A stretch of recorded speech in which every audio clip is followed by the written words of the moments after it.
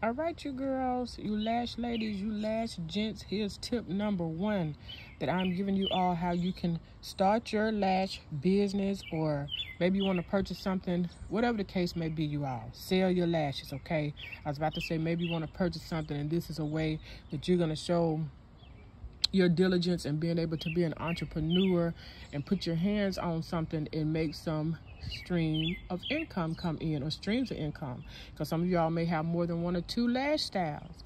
But you can promote, advertise, or simply put, show your lash product on your smartphone. This requires really 0 to little startup costs. All you're paying for is your phone bill that you're already paying for anyway. Or if you're just not getting a cell phone, you know, it's still going to be 0 to little startup costs. You don't have to have any inventory. You can always ask for a portion down. Make sure the portion, after you have priced your lashes, covers your shipping and the price of the lash, okay? Or you may just want to do 10% down, which would fall in the little category. There was a 0 startup cost, and you put the rest with it. That way you have 10% down. Let them know the turnaround time to expect their lash to come in. Always be professional in customer service. Send pics through your smartphone, you all. You can do email or text. What's the word I'm looking for?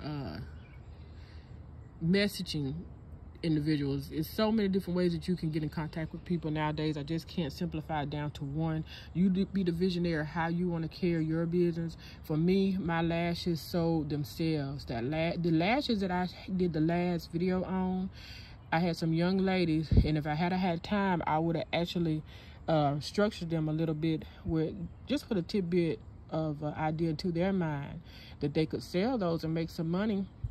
This summer, it was about 2 or 3 young ladies standing out. So, and they complimented my eyelashes.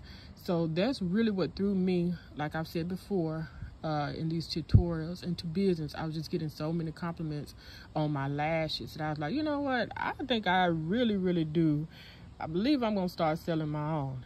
So years ago, that's what I did right before COVID. So, you know, people close to you and people that's trying to help you, and they may be strangers, but it's kind of like I see visions of the little candy orders we took years ago in school. Some of y'all may remember the candy orders or whatever not. They only had pictures, you all, that we took around to strangers sometimes, and you'd be surprised at the people who bought these items. Of course, it was a trusted fundraiser, but they still had to trust the person they were giving their funds to. And then you would go back 2 or 3 weeks later and collect the money.